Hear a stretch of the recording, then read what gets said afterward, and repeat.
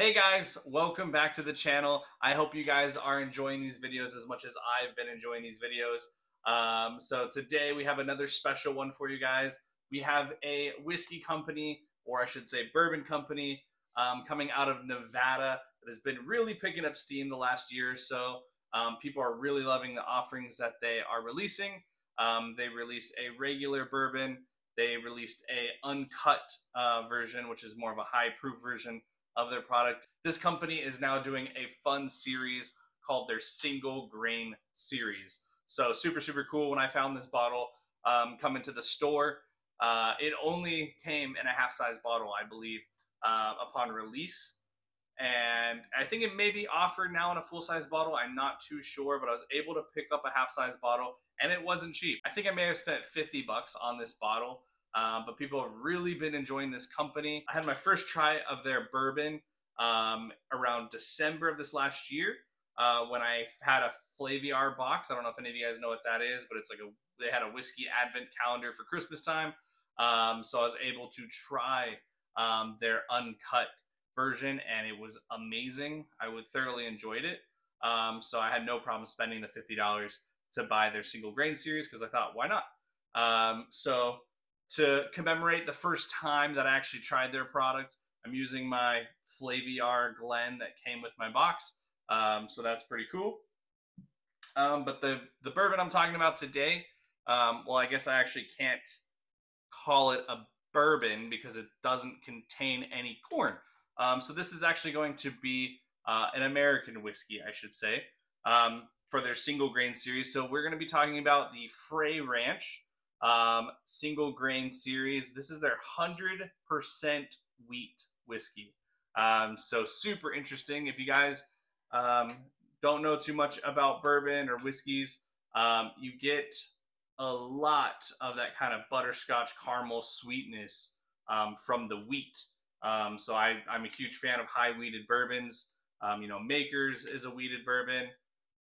So there's a lot of different ones. So I'm expecting this to be probably pretty sweet, not too spicy. Although it's going to have a little bit of punch to it. It is 102 proof, but it's probably going to come across, I'm expecting at least, for it to come across with a lot of caramel, a lot of butterscotch, maybe a bit of vanilla, and probably some fruit notes too, probably some apple or pear. I'm not sure.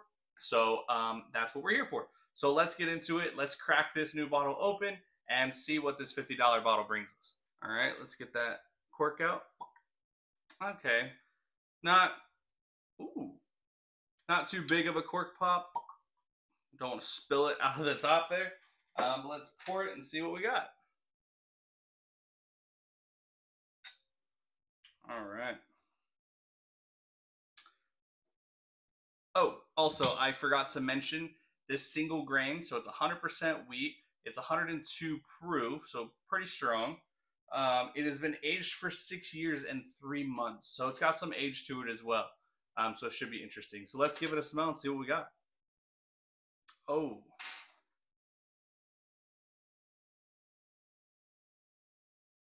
it's got a little bit of funk to it. Not gonna lie, it's got like a dusty note to it.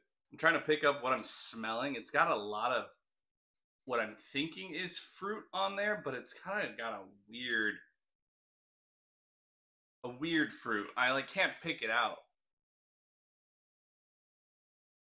It's almost like it's like a pear, like I thought it might, or like an apricot, but it's almost like a dried, like week old apricot or pear.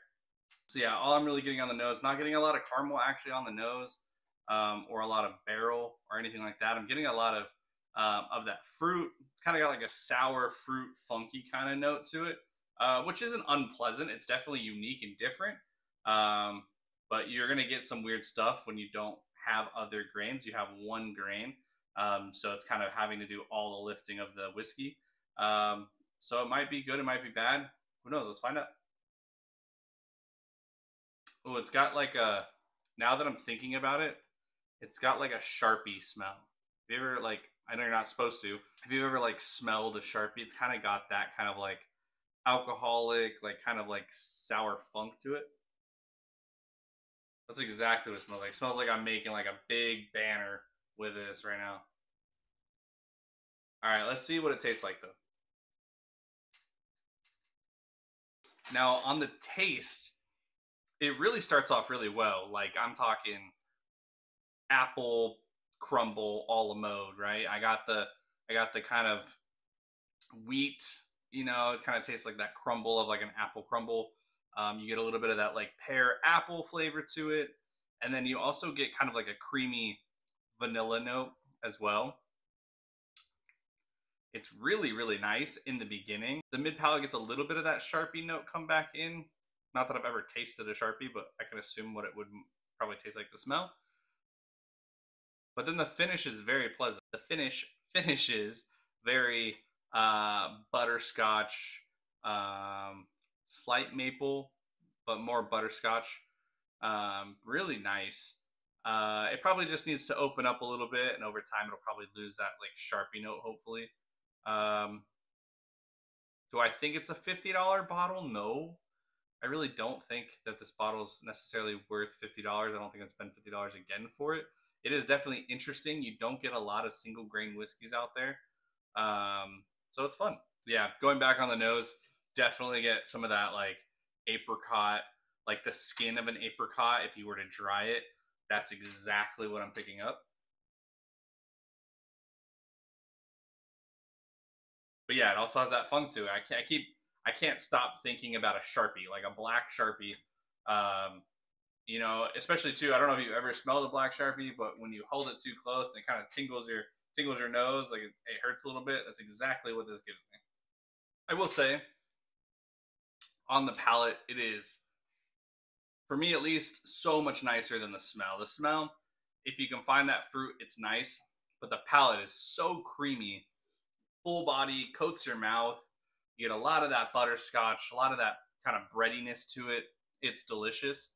You kind of have to jump through that kind of Sharpie note that you get in the mid palate, but overall on the taste, it is really good. I don't know if I would buy it again. I just like their uncut version so much more. You know, it's got other grains in it. To me, it's got a little bit more balance, and you know, it's got some more spice to it. It's got a little bit more of that corn sweetness. It's just overall a little bit more well-rounded for me, at least.